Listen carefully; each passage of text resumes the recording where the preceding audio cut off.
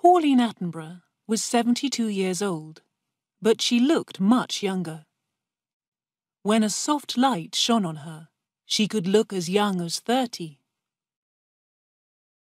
She had a lovely figure and face, and her nose was a very good shape. Only her big grey eyes made her look older. Pauline had left her husband, Ronald, many years ago. Pauline and Ronald had had 2 sons, Henry and Robert. Henry, the older son, had died when Robert was only 10. Now Robert was 32. He lived with his mother and worked as a lawyer in London. Robert Attenborough did not earn very much money, but this was not a problem. His mother was a rich woman. Pauline's niece, Siss, also lived in the house. Her father, Ronald Attenborough's brother, had died 5 years ago. Siss had no money or home of her own. She needed a place to live, so she depended on her Aunt Pauline. Siss was a big young woman, with dark hair and eyes. She was very shy. She was in love with her cousin Robert, but she had never told him this. Robert was also very shy. He had no confidence in himself. Pauline, Robert and Siss lived together quietly in a lovely house about 25 miles from London. The house was surrounded by pleasant gardens. It was the perfect house and the perfect life for Pauline. Every day Robert went to work in London. Then, when he came home, the 3 of them, Pauline, Robert and Siss, ate dinner together. During dinner there were always candles on the table. Pauline liked candles because the soft candlelight made her look young and beautiful. The soft light shone on the skin of her bare arms and the soft material of her dress. Pauline shone with happiness. She looked like a beautiful woman of only 32 or 33. After dinner, they had coffee in the warm drawing room. The room was full of lovely furniture. For many years, Pauline had collected furniture and beautiful, unusual pictures from many different countries. She had sold these things to museums for a lot of money. This had made her a rich woman. Pauline, Robert and Siss chatted together pleasantly. Their conversation was always simple and bright. Then at 8:30, Siss carried the tray of coffee things out of the room. Robert always stayed and continued chatting to his mother. He always listened to everything that she said. At the side of the house, there was a large courtyard. Siss had a flat just across the courtyard, above the old coach house and stables. Several years ago, a carriage and horses had been in these buildings. Now Robert kept his car in the coach house. Siss did not always go to her flat after dinner. In summer, she sometimes sat outside in the large garden. She listened to Pauline's laughter coming from the drawing room. In winter, Siss put on a thick coat and walked through the garden and down to the little bridge over the stream. She liked to hear the water running under the bridge.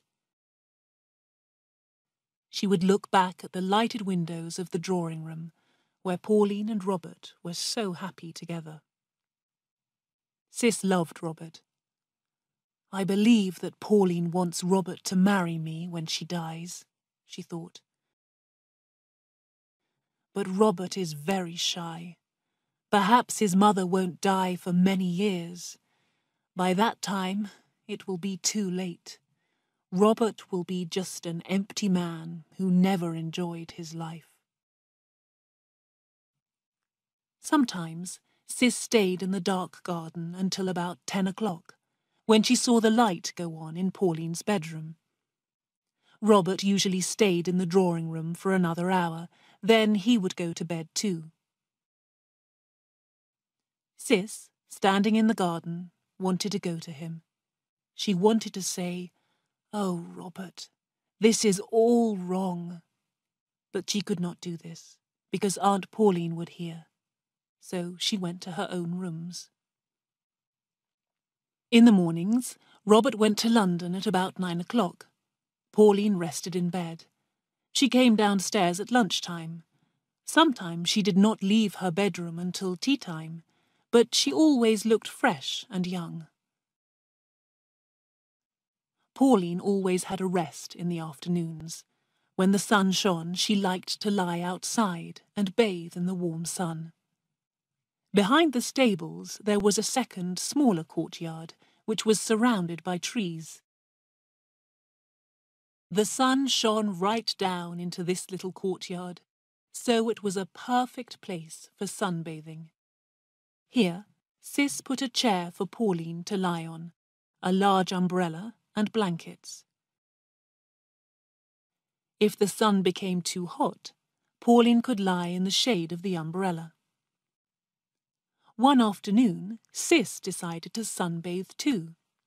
She found a ladder and climbed up onto the flat roof of the stables. Then she lay down on a blanket in one corner of the roof. The sun shone brightly here, and it was very hot. Siss was above Aunt Pauline, who lay in the little courtyard below. But Pauline did not know that Siss was on the roof above her. It was lovely lying in the warm sun and air. The warmth of the sun on her legs and arms made Siss feel comfortable and relaxed. Suddenly she heard a voice speaking softly, and her heart jumped with fear and shock.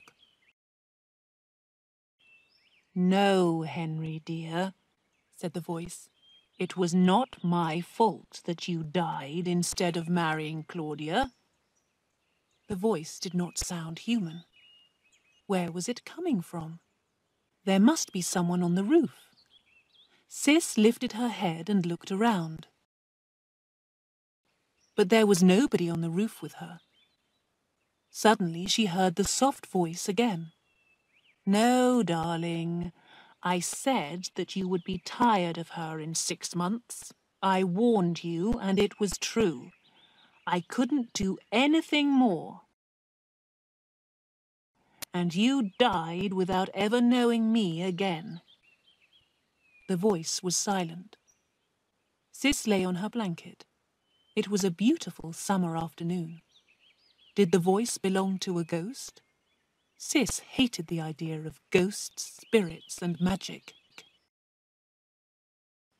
Then she heard a deep sigh, and the strange voice spoke again. "And Robert could marry poor, boring Siss tomorrow if he wanted to." It was Aunt Pauline talking. It must be Aunt Pauline. Where was she? And how was Siss hearing her strange whispers? Aunt Pauline must be lying right below her, and she must be using a trick to make her voice sound strange. Aunt Pauline was trying to frighten her. Siss was still afraid, but she was now thinking more clearly.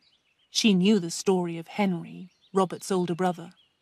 Henry had been in love with Claudia, a beautiful young actress. But his mother had been against Claudia and had laughed at Henry. Henry had become ill with a brain disease and died at the age of 22. "I think that I should get up now," the voice was saying. "A woman might live forever if she has enough sun, love, and good food." "That is certainly Aunt Pauline's voice," Siss said to herself. "How horrible! I'm hearing Aunt Pauline's thoughts."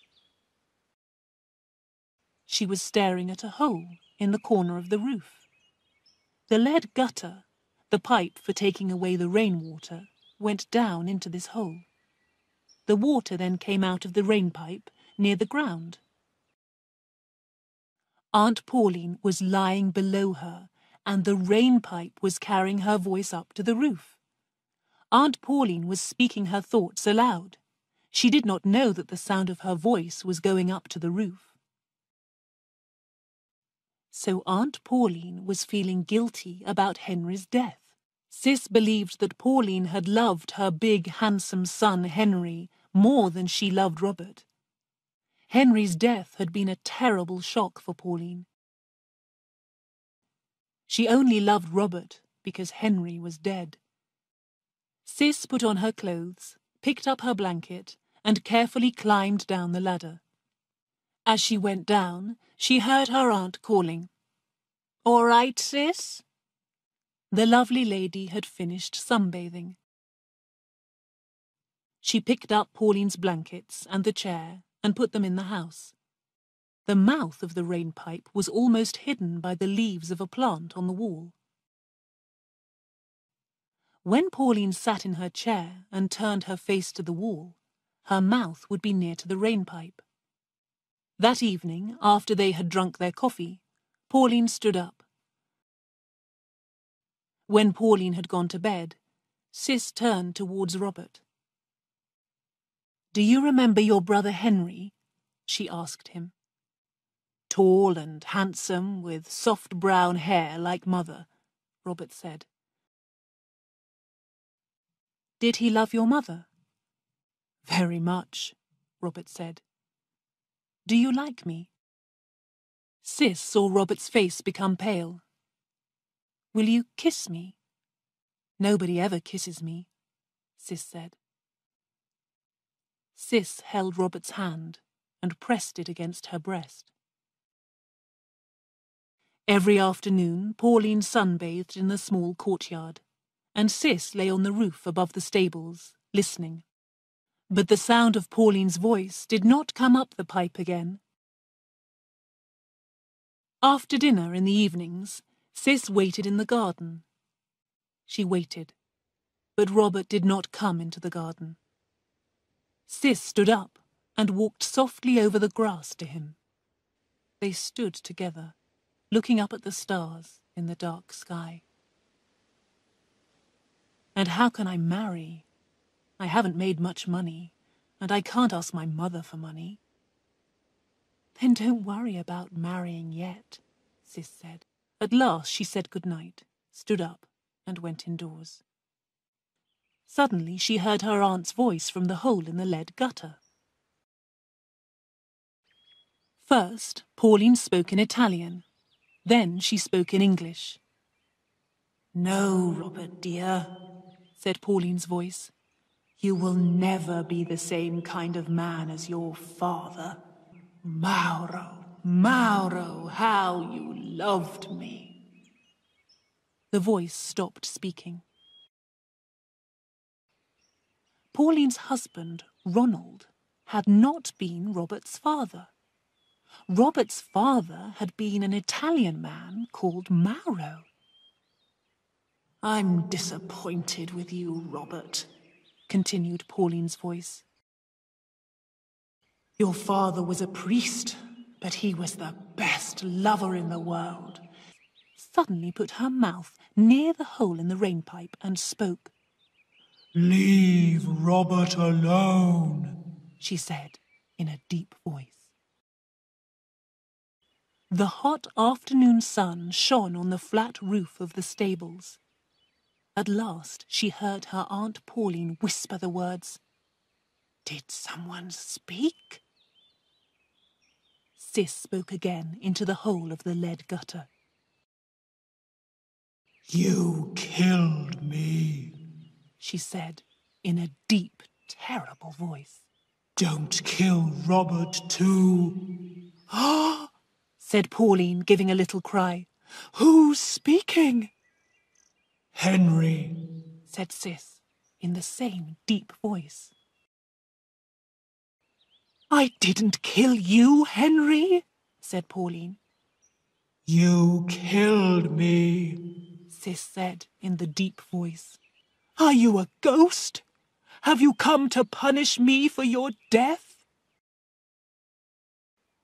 "Yes, I have come to punish you, said Siss, in a terrible, frightening voice. She felt that her anger was going down the rainpipe to her aunt. This was a very funny conversation.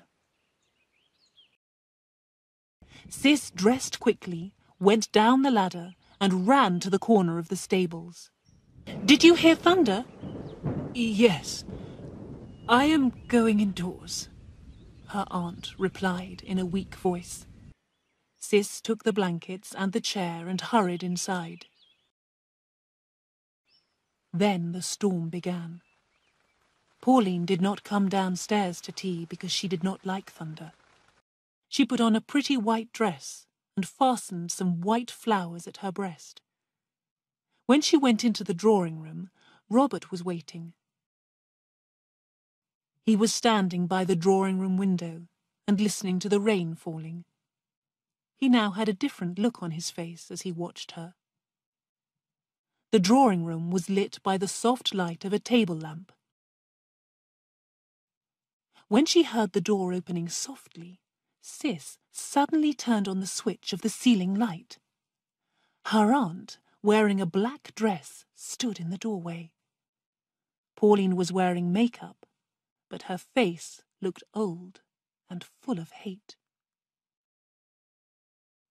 "Mother, you look like a little old lady," said Robert in a shocked voice. "Aren't we going to eat dinner?" asked Pauline angrily. Pauline sat at the table, getting angrier and angrier. "I'm going to bed. Good night." There was silence. At last, Robert said, "I'm afraid that Mother isn't well." At about 10 o'clock, the door opened and Pauline came into the room. Then she looked at Robert and Siss with hate in her eyes. "You two should get married quickly," she said in an ugly voice. "You believed that cousins should not marry, Mother," he said quietly. "I do believe that cousins shouldn't marry," replied Pauline. With a terrible look on her face, Pauline left the room. Pauline had gone mad. Her madness continued for a week. She walked about her room, looking ugly and full of hate. She realized that her trick had made her aunt mad. Siss almost felt sorry for the terrible thing that she had done. "This woman is the real Pauline. Do you think that your mother ever loved anybody?" Siss asked him one evening. "She got her power by controlling other people's lives. She was beautiful, and she grew strong by controlling everyone and everything." "And don't you forgive her?" asked Siss. "She took other people's hopes and happiness and destroyed them." Pauline's heart had become weak, and the drugs that she took were too strong for her. But after her death, Pauline got her revenge on her son and her niece. Pauline Attenborough was a very rich woman, but she left Robert only £1,000. The rest of her money went to a museum. She had built a museum and given it her own name, the Pauline Attenborough Museum. Thank you for watching this video. Please like, share and subscribe to the channel to see the latest videos. Thank you.